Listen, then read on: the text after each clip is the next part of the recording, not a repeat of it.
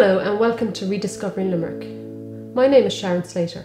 In this episode, we will mostly be looking at the Perry family.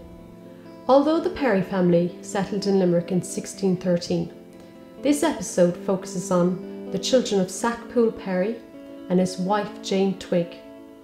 These children were Edmund, William and Lucy, who each left an incredible mark on the Limerick we see today. Stackpool and Jane had three other daughters, Dymphna, Diana and Jane. William Cecil Perry had 4 streets named after him in Limerick. Obviously, William Street and Cecil Street, but also Glentworth Street and Mallow Street. This was due to him being named Baron Glentworth of Mallow in 1790. William Cecil Perry was the Bishop of Limerick. He served in St Mary's Cathedral. Edmund Sexton Perry's Newtown Perry development has been mentioned in a previous episode, 4 ways that Limerick has changed the world. Edmund Sexton Perry was a member of the Irish House of Commons. He was a speaker in that house from 1771 to 1785. Edmund Sexton Perry was married twice. Firstly to Patricia Martin in 1756. She died a year later.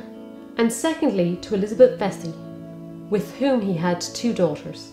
This is the home of Edmund Sexton Perry, the founder of the Newtown Perry area.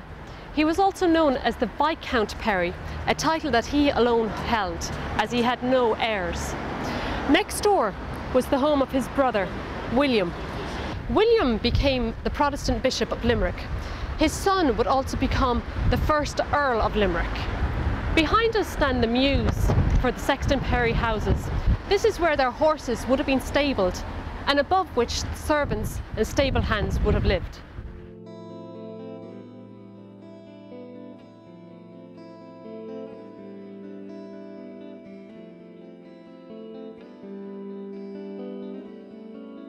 Lucy Perry Hartstone was independently wealthy from her husband.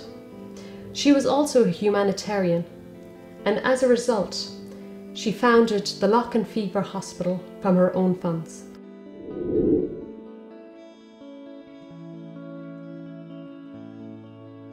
This is where Lucy Perry, the sister of William and Edmund Perry, would have lived with her husband, Henry Hartstone.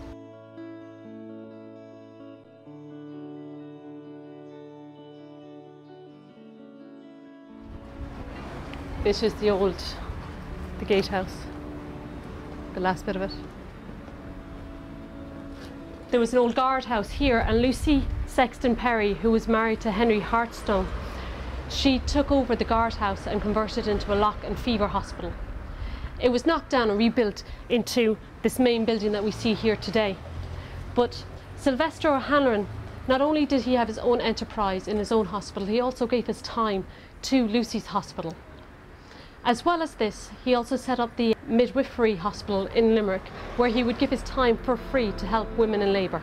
The Lock and Fever Hospital that this was the first of its kind in the country as well, which it took care of people who had cholera and infectious diseases who otherwise would have been pretty much abandoned because they wouldn't have been able to stay in their homes as they would infect everybody else.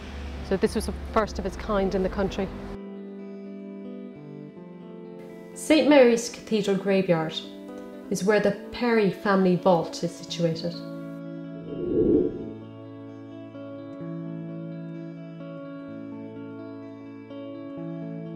This rather unassuming plaque shows the burial vault for the Perry family.